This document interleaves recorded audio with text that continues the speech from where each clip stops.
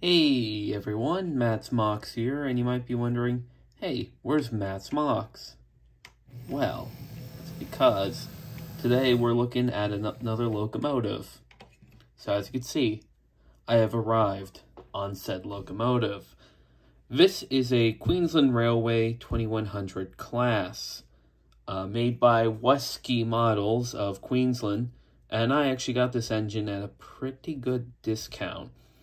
I did get another one, not as cheap though, but yeah, we'll get into that.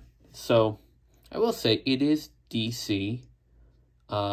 Normally this is like a 295 Australian dollar locomotive. I got it for Canadian 150 CAD.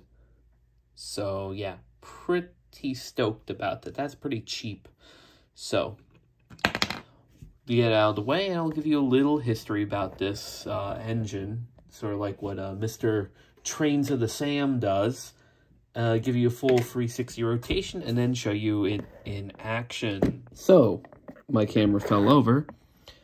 The 2100 class consisted of 23 locomotives, built in 1970 to 1973 by Clyde Engineering, which is, of course, EMD. They're 42-inch gauge locomotives. There's still like one running. Most of them have been exported. As you can see, it's got this unique EMD back. I'll do a more close-up soon. And yeah, they ran on Queensland Railways. And ironically, one of them, or multiple of them, ended up down in Chile, where they operate alongside Newfoundland Railway 210s and 220s, you know, my favorite locomotives. And of course, Wuskie produced it in both the early scheme from the 80s and then the later scheme into the early 2000s. Most were withdrawn around 2000 to 2001. You can just see it's such a pretty locomotive. It's got so many nice features. It looks good too. Now, they do come with the buffers separately fitted because buffers were very short-term used on Queensland Railways starting like in the later years.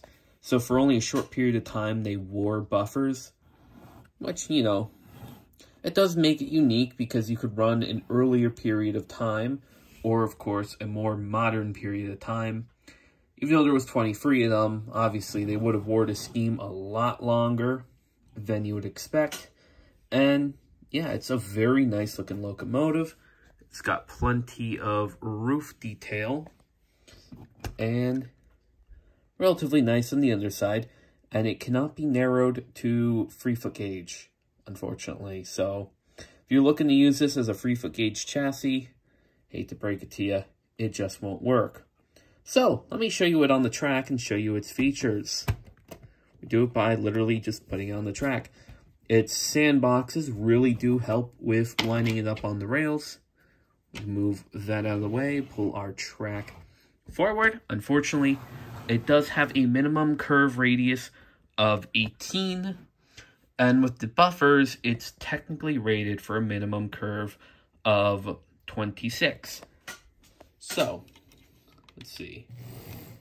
As you can see, it does have working headlights, and that's on both sides. Working marker lights and working number board lights. Let's bring it forward.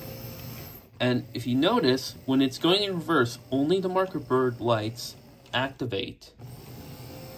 It sounds really good. And it just runs. So, put our camera down. We're going to pick up a single car. This is one of my conversions. It uses an set of HP trucks. It's an Afrin car. Of course, I modeled the Newfoundland Railway. There we go. We hitched up. And as you can see, even with the heavily modified Canadian National boxcar here, it's still so much taller than these things. Like, they are really short locomotives.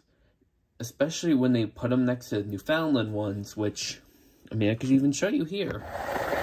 My Newfoundland 210 is scale, mind you. It's not perfect. It's definitely a lot lower riding, but it is scale. And you just look at the two side by side, you start to really see just how massive the 210 is compared to the Queensland Railways 21 class, which did I mention have EMD 645s? I didn't. So as you can see, it's a nice performer. For an engine with a top speed of 50 miles an hour United States, or freedom measurements, I mean, it basically goes a lot faster than that. But, you know, you can't go much farther when you're on such a short stretch. So yeah, that's the Queensland Railways 2100 class. Now you know. Like, comment, subscribe, and I'll see you all next time. Goodbye.